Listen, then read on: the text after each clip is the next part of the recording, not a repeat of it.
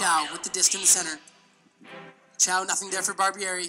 Looking upfield, he's going to float one up. Aidan Weibe settling underneath it. Weibe climbs the ladder and pulls it down for the first goal of the game, and that's an enormous break right off the bat. And who else but Aidan Weibe wearing double eights, climbing the ladder as he's been doing all week. Defensive bid, definitely some contact, and they're going to go straight to the house.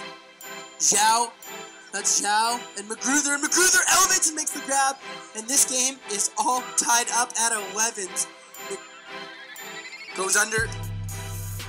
Defensive catch blocked by Boswell. He floats into the end zone. Can Weibe track it down? Yes, he does, and he stays in, and that is a huge, huge goal for Alpha. Ing with the disc. McKenzie with a terrific bid. And Rhys, Toogood, makes an outrageous layout block in the back corner. Pile up. Armstrong addresses. Quinn makes a cut. And a huge layout block by Alpha. He's going to run and pick it up right away, and he's just going to jack it to the end zone. That's number 23. Number 9 chasing it down. And it works. That's Jeff Chychersky. Those two have been deadly together. Win grabs it. A little bit of contact, no call. And he goes straight to the house. This is going to hang. Tsukamoto settling underneath it with Sit2 playing D.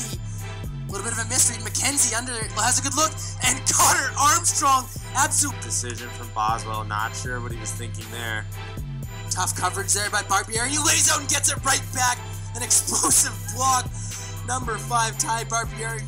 Lots of pressure. Chan's going to bend one around in a huge layout block. And that's McGrouther with his second enormous layout block of the day. Sadler's going to hustle to the disc. And he's just going to put it up all the way to the end zone. Tracking is McGrouther for a huge double happiness. That's a rule of the goal. And this is a game.